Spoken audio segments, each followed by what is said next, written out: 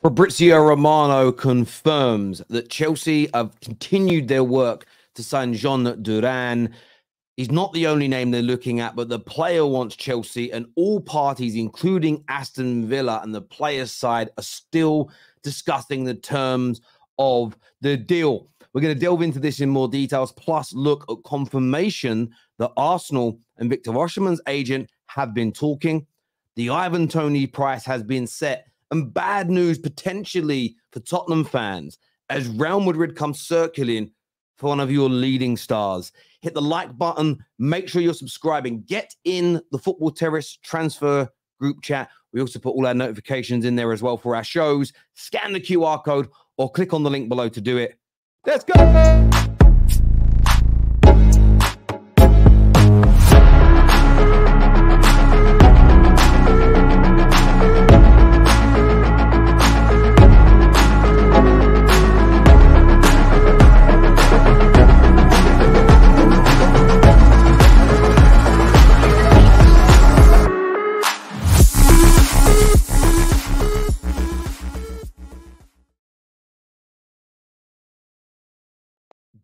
Durán. It's an interesting transfer story, to say the least, because just watching the Chelsea fan base react to this has been so interesting. I want to start actually by saying that I was given some false information yesterday. I was told by somebody I trusted that man like Ches and my brother Don were gassed about the signing. Turns out that wasn't strictly true. So I apologize about putting that information out there yesterday. Obviously, they're my boys. They're a big part of the Football Terrace. We love them dearly here. And it was only a little bit of a joke, but that isn't true. So nobody give them any stick over that. As of right now, I don't know what they're going to say in the future, but they haven't said that as of right now. But I see it having the Chelsea fan base, I wouldn't even say divided. Divided makes it sound 50-50. But Chelsea fans are quite frustrated and quite angry at this approach.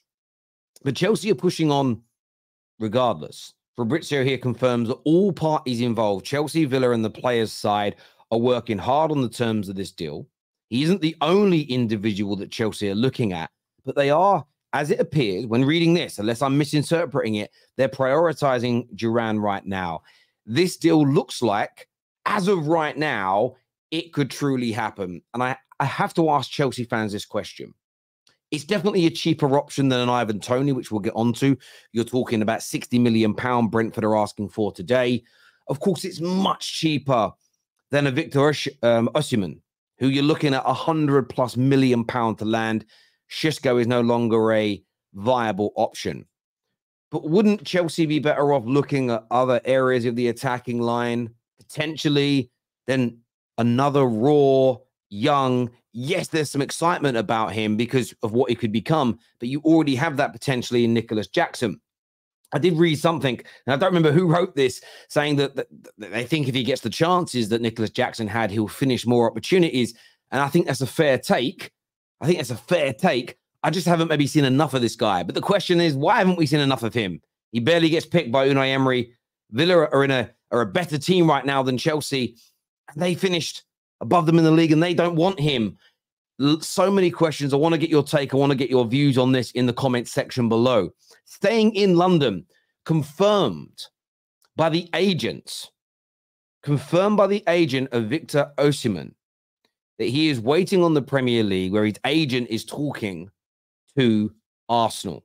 Without offers in Europe, it seems certain that Osimhen will move to Saudi Arabia. So essentially what's happening here, Napoli, it looks like the rumors that Napoli need to sell are true. So far, no offers from anybody in Italy, no offers from anybody in Spain, and Arsenal and the agent are talking.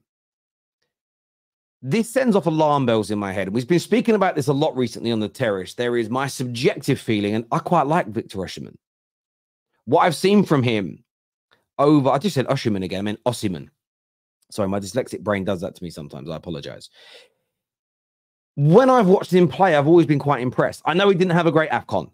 Granted, he didn't. But I've seen great players not have good international tournaments before. I don't think it's the be-all and end-all to go, he's good or he's bad. I've seen him play very, very well for Napoli. I've seen him score excellent goals. I've seen him be dominant. I personally quite like him. But something I'm more inclined to do now than ever before is look at things objectively. Take my own emotions out, my own feelings out, because my opinion is important. I think he's good. I think teams in England should go for him. But you shouldn't ignore what everybody else has got to say. And the fact that nobody in Europe is willing to pay anywhere near Napoli's valuation is a red flag for, is he really as good as I think he is? Now, this story that Arsenal are in talks with him, I think it's agent talk. I think it's agent talk.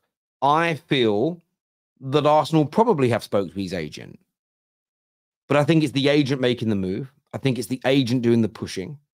And I'm not sure if there's any tangible belief by anybody whatsoever that Arsenal are going to make an official approach for him. Of course, this has come from Giovanni Scotto, who is, by all accounts, a credible name and journalist out of Italy. I'm not going to step on him at all. I feel like he's been told by the agent, I'm in talks with Arsenal. That could be true, but we could all make that claim and it'd be legally sound. Now, I could phone Arsenal Football Club today and say, oh, guys, I've been in discussions with Arsenal. It's true, but I might have just been asking what time the museum opens. How much is a stadium tour? You know, it's obviously going to be a deeper conversation than that, but I believe this is agent talk. Now, I know there might be some gooners out there that disagree with me. Fair play. That's what we're here for. We're here for disagreements on the footballing level. Let us know in the comments section below. What do you think about these talks that the agent and the Italian press are pushing? Now, kind of staying in London, but also mentioning Manchester United here. Brentford, according to this report today, are standing firm on their 60 million valuation for Ivan Toney. They won't be accepting cut price deals for the striker this summer. That is Brentford, who are pushing back against stories that £40 million will be enough to sign, again, another striker that I personally think is excellent in Ivan Toney. Now, it's a really interesting story because a year ago, you were talking 80 million plus to sign the player. Then it's dropped down to 40 million. Now we're hearing 60 million. And a lot of this is public negotiations. Some of it will come from the player's side, some from Brentford, some of it from teams that want to buy him. I still think at 60 million pounds, you're getting an excellent striker. I've seen a lot of people lose their vim, cash in their stocks on Ivan Toney, and I personally haven't done that and I'm not too sure why. I'm really not too sure why people have changed their minds about him. I think his hold-up play is top class. I think with enough opportunities being created, he will score you goals. He has leadership capabilities. He has experience. And I keep hearing this, he has a bad attitude. Show me the stories, show me the examples, show me the anecdotal evidence of that at least. The only example I ever get demonstrated is when he was in a beach party or a club and he was with a young lady and he said, I don't really want to swear, but he said Brentford. And that isn't a good look. And I would hate him to be a United player and for him to turn around and do that. At the same time, I was young once, I was better looking once. And when there's a lady who is giving you attention and you're like, yeah, I fancy a little bit of this. You know, I fancy a little bit of a midnight cuddle, a little bit of the horizontal hula. Sometimes, especially when you're a little bit liquored up, bruv, or as we say where I'm from, when you're a bit mashed up, sometimes you can say and do things that you wouldn't normally do. And again, I'm not going to judge a man on that unless you're teetotal, unless you've never been surrounded by beautiful women. I don't know. Maybe you don't see it that way. Maybe that's not your bag. Maybe you spend your weekends playing Minecraft, and that's fine. It's a beautiful thing to do. Maybe you spent your adolescence, your late teen years, your early 20s watching WWE, watching cartoons, drawing, going to the library. Maybe, and there's nothing wrong with that. Maybe you don't get it, but I don't think he's got a bad attitude. Is he worth the £60 million? Let us know in the comments section below. Now, Spurs fans, this report here out of ESPN Argentina state that Real Madrid have inquired over the possibility of signing Cristian Romero. I have two thoughts on this. Spurs fans are going to hate me, but stay with me. I think he's good. to very good. Is he Real Madrid level? I'm not sure. But he was part of a team that won a World Cup.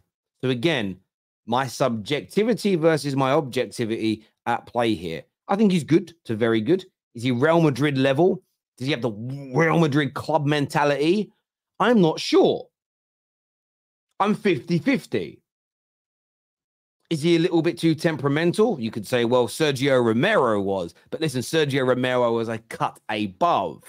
So I think you can take that risque, dangerous, a little bit of a loose cannon approach if your talent level is world-class and beyond. When it's below that, you have to think about it differently. The objective element of this, though, is if it's true and they do try to sign him or do indeed get him from Spurs, it does prove Spurs fans right, potentially, that he's a top player. Because I have to be true and I have to be consistent. The clubs that try to buy you is a very clear and tangible indication of how good or how bad you really are. And I'm talking about not the history of that club, but the current situation that club finds themselves in, where they are in the pecking order. Are they winning trophies? Are they? Because you can't compare AC Milan wanting you now to AC Milan wanting you in 2005. You can't compare Ajax wanting you now to Ajax wanting you in 1995, would be my example. But Real Madrid seemingly want him. Spurs fans, give us your thoughts. Give us your feelings in the comment section below. Thank you all for tuning in. As I say, I'm always humbled every single day that you all do. The Football Terrace community is the best out there supporting channels like ours. Listen, until next time, take care. Goodbye. God bless. And I'll see you soon. Peace.